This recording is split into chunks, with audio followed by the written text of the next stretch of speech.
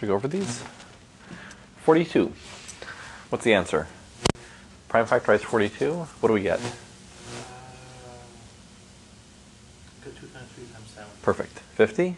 5 squared times 2. 75? 3 times 5 squared. 14?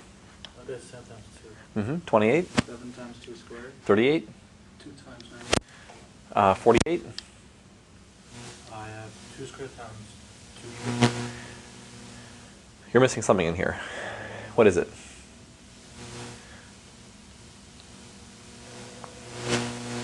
You're missing a 3. This reduces to 16 times 3, right? Which is 2 to the 4th times 3.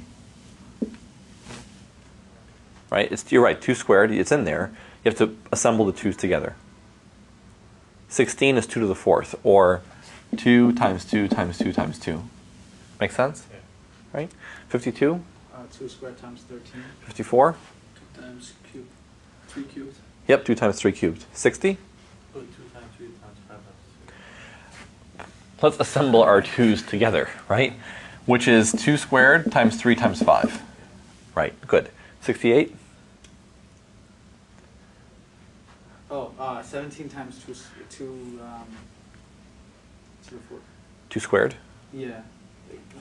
17 times 4? Right? Which is 17 times 2 squared. 44? 2 squared times 11. 98?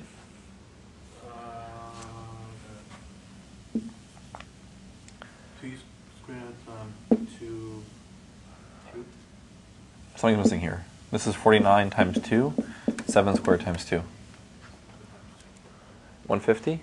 5 squared times 2 times 3. 5 squared times 2 times 3. Excellent. And 450? 2 times 3 squared times 5 squared. Exactly. You just have a squared in there. Perfect. Good. Any questions about this?